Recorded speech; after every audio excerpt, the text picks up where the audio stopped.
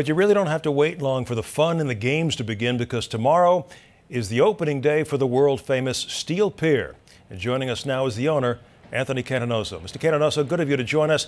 What kind of fears or apprehensions or ambitions do you have going into tomorrow? The only fear or apprehension we have right now is the weather. It's going to be a cold start to this season, but we're excited to finally get started.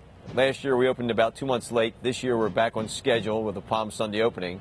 But other than the cold weather, we're ready to go.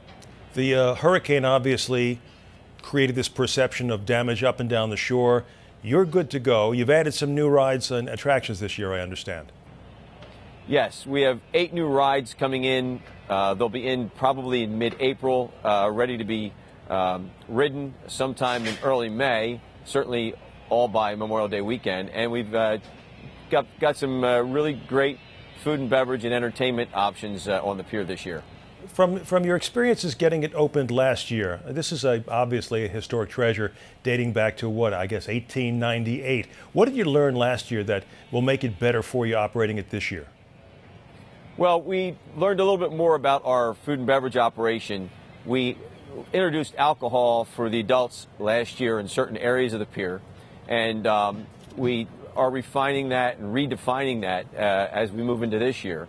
And this year we're going to have some really neat entertainment in the back bar, which holds about 300 people, and a different experience in the front bar. We're going to try to play off the whole Margaritaville experience that's happening right next door to us. So we're very excited about that.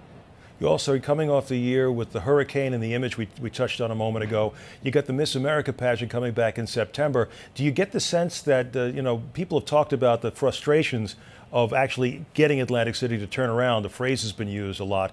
But do you get the sense that on some levels there, despite all the talk about gambling revenue down, that you are seeing things in a different light?